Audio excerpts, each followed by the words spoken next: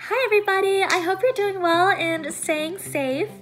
My name is Ariana, and as the current president of the club, I'm here to give a huge, big, warm welcome to all of our amazing new NHS members.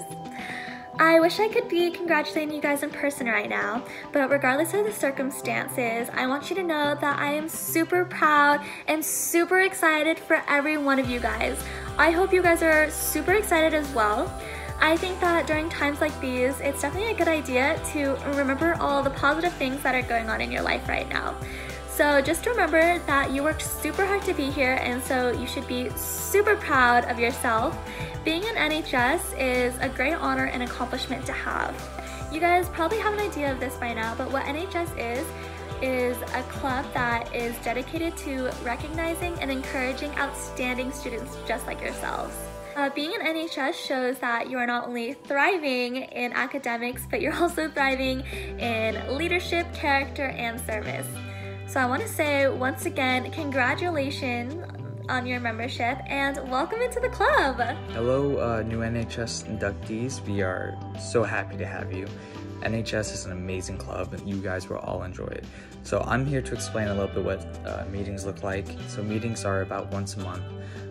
We go over standard processing, voting for minutes, talking about the procedure and the requirements to stay in the club and not be put on probation, which quite easy, and about reaching our minimum requirement of hours.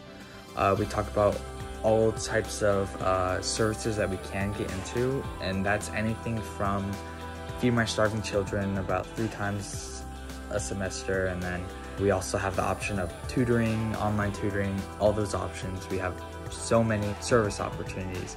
It's an amazing club. You'll have so much fun with it. Thank you guys. I'm so excited for you guys to join. Hi guys, my name is Emily Tourette and I'm the current treasurer of NHS. We're all so excited and proud of you for your acceptance into this amazing organization. You all have worked so hard to get here, and I'm so sorry that you guys can't have the proper induction ceremony that you deserve. You were accepted into this fantastic organization on the basis that you exhibited all 4 of NHS's pillars. These pillars are scholarship, leadership, service, and character.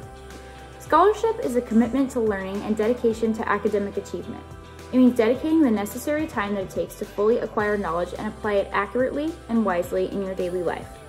It means always doing the best work possible, regardless of any impending reward.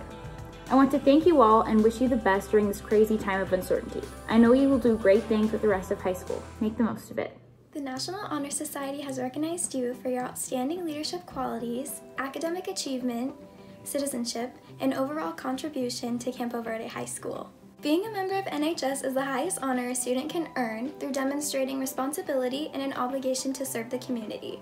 You are the new leaders of Campo Verde, called to encourage service to the people around us. As a member of NHS, it is your responsibility to acquire the skills to be a great leader.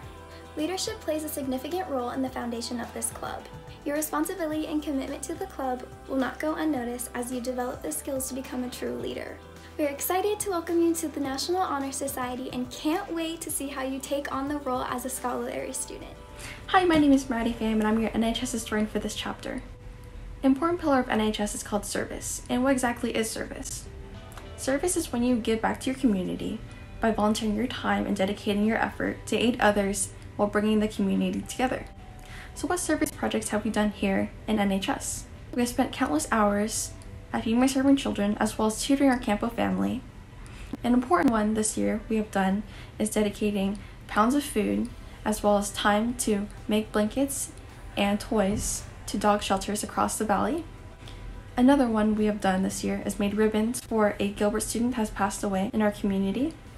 Not to mention the 15 or more hours that each student has provided to enhance this club, bring the community together, and help others.